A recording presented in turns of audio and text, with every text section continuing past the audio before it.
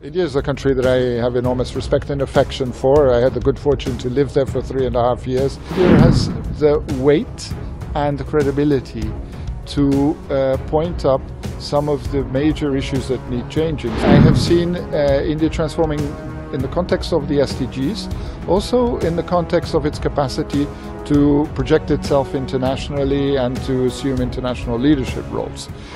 Well, firstly, I'd like to say that India is a country that I have enormous respect and affection for. I had the good fortune to live there for 3.5 years. And so I have seen India transforming.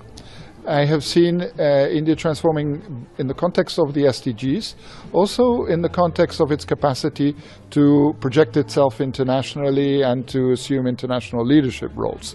And that's something I think that is highly valuable at this time in which we're living. It's a time of change, a time of transition, a time in which the old world order is being seriously undermined because of its difficulty in responding to the challenges of current times. And India is, of course, emerging as a country of reference, not just for the so-called global south. I prefer the term plural south because of the heterogeneity of countries in the southern hemisphere. Not that India is in the southern hemisphere. But also, I think that India has the weight and credibility to point up some of the major issues that need changing, such as the international financial architecture or the current Security Council, which is corresponding to a time that is no longer the present time.